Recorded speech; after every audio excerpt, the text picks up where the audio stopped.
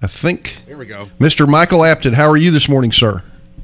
I'm good. It's early, but I'm good. Yes, sir. I know it's early where you're at. Thank you very much for getting up early with us in Texas, and I really do appreciate it. I'm one of your biggest. I'm one of your biggest fans. Oh, great. Thank you. One of my favorite movies ever is Gorky Park, followed by Continental Divide. So thank you. Pleasure. You have some amazing. You do some amazing stuff. Chasing Maverick. Chasing Mavericks comes out tomorrow. Tell me what this is about. It's about a young boy and his relationship with an older man who teaches him how to big board surf. It's sort of an inspirational story about ambition and whatever, but it's basically about a young boy who doesn't have his father and someone else sort of teaches him, and then in the end the son kind of teaches the older man something. So it's that kind of relationship, but it's set against the world of big board surfing. And Mavericks, which is off Half Moon Bay in California, is one of the biggest waves on the planet. And I don't think many people know that or have even seen it. So it's a kind of emotional story set against this very dramatic background. Been there. I enjoy that place a lot. I do not surf, but I watch those young men and those older guys hit those waves, and I'm out. I can't do it. Yeah, me too. It's pretty. Everything you've done here. Was there a big challenge in making this film? Well, shooting the waves was, because they only come at a certain time of the year, and then they don't come very often.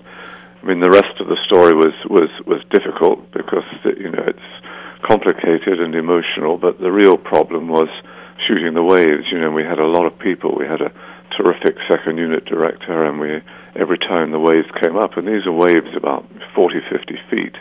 We'd have about 8 cameras on it all the time. So it was, that was a real challenge, and of course it's, very, very dangerous, and so we always had to be very wary of that. Gerard Butler and Johnny Weston, you got them on surfboards. Right. Yeah. Had they ever done it before? Johnny was quite a good surfer. I mean, Jerry's very athletic, and he did some months of training beforehand, but neither of them could do the big wave surfing. I mean, that's very kind of specialized and whatever. Well, so, it is very specialized. Yeah, very, very specialist. So we had to do this clever thing of replacing their faces when they were doing the very big boards with the surfers who were working with us. I tell you what, that's pretty dangerous out there, and it was great. Seeing Gerard's got a body shape like me, so seeing him on a surfboard's worth the price of admission. I cannot tell you how much I've enjoyed visiting with you. Please get a cup of coffee, and anytime you've got a movie, you have a voice here. Well, Chuck, thank you very much. I really appreciate it. We really appreciate you giving us the time this morning. Thank you very much. Okay. Terry Miller on 99.3 Talk FM, the talk of East Texas. Oh, we've got 50 seconds. No, we've got time.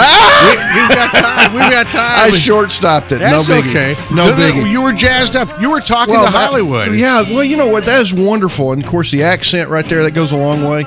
I got to see this movie because Point Break was one of my favorite movies. with Gary and Keno, especially the part where they get on the desk and do their surfboard thing. Surfboard thing. The Keanu Reeves. I mean, and, this movie will be seen by me, and it'll be seen this weekend. It should be fun. It'll be very fun stuff. It's going to be a great film weekend with that, the Downtown Tyler Film Festival. We got it all. Yikes. 99.3 Talk FM, the talk of East Texas. Will be right back.